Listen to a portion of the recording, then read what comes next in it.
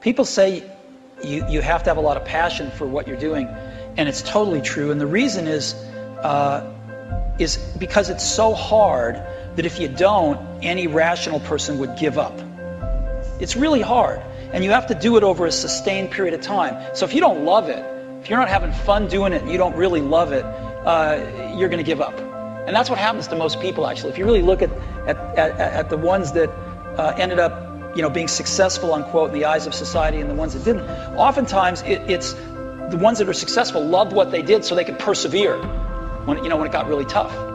And the ones that didn't love it quit because they're sane, right? Who would want to put up with this stuff if you don't love it? So it's a lot of hard work, and it's a lot of worrying constantly. And if you don't love it, you're going to fail.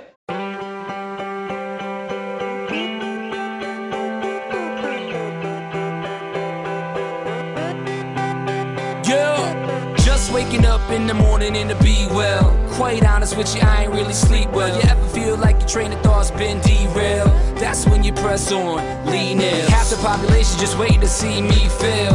Yeah, right, you better off trying to freeze hell. Some of us do it for the females, and others do it for the retail. But I do it for the kids, life through the time we're in on. Every time you fall, it's only making your chin strong. And I'll be in your corner like Nick, baby, till the end of when you hear a song from that big lady.